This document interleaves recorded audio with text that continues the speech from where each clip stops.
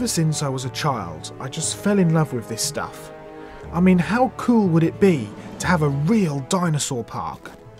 Well, what if I was to tell you that there have been some recent finds regarding dinosaurs that has caused quite a stir within the dinosaur community, something that has been kept very quiet since first discovered in the early 90s. In fact, the discovery was so unsettling that it was hidden away because, well, first of all, it was considered impossible and therefore simply a bad mistake. Secondly, if these discoveries really are what they seem to indicate, then we will need to rewrite history, and it's going to have a shocking outcome, including for who we are as human beings.